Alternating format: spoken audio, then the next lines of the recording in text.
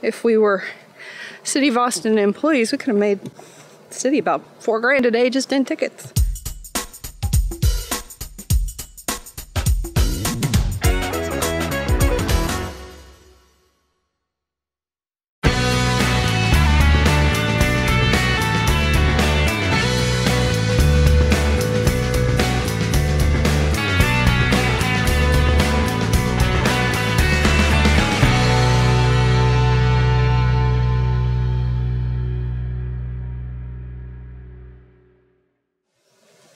This is day one of our Budget Texas staycation, and we're hiking the Barton Creek Trail in Austin.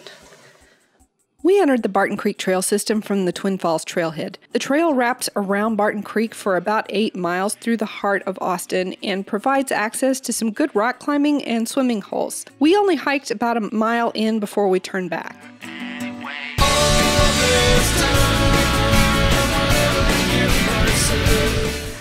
It's been a pretty nice trail so far at Barton Creek. We're just about ready to turn around and head back to the truck.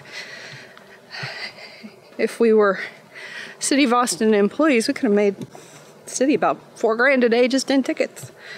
Just in case you're wondering, the ticket for letting your dog off leash is $500, so we saw 4 of those. And the ticket for smoking on the trail is $2,000. We saw 1 of those.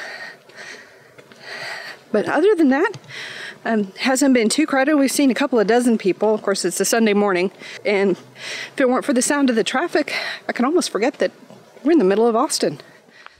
Let's talk canine trail etiquette, and I'd love to see everyone's thoughts below. We've taken Princess on a couple of hikes, and we keep her on a 6-foot leash. She's also well behaved off leash. We use a leash on public trails for her safety. With her on a leash, she's always just like a quick grab and run away if she gets into trouble. And trouble could be anything like wildlife, unstable ground, or a poorly socialized dog.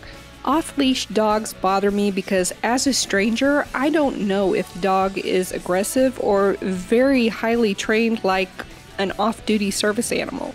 So those are my thoughts on canine trail etiquette. Let's talk smoker trail etiquette. As a former smoker and wife of a current smoker, I get the challenges of not lighting up for a couple of hours. I personally don't mind smoking on a trail with no one else on it, as long as 1, the wildfire danger is low, and 2, you take your butt with you and dispose of it in a trash can. On heavily used trails like Barton Creek, just wait till you get back to your vehicle.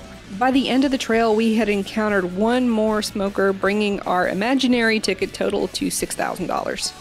Thank y'all very much for watching. If you like what you saw in this video, don't forget to hit that thumbs up button.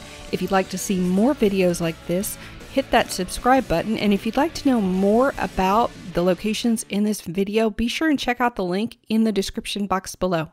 Bye.